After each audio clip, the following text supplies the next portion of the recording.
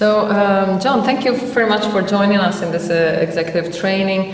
From what you were telling us this morning, actually, it seems that awareness of discrimination on racial, ethnic, religious ground, etc., was really very low only 20 years ago, but has significantly risen to, in recent years.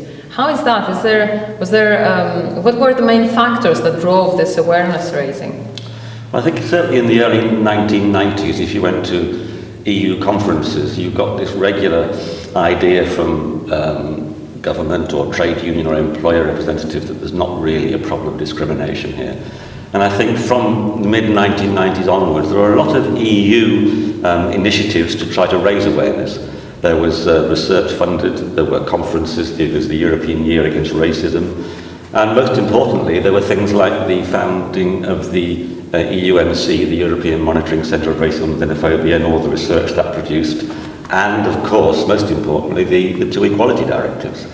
And I think slowly the research that was produced by these bodies, the cases that came forward because of the law, and generally awareness began to change. You couldn't kind of see it at the time, but if you look back 10 years, you could see the change happening.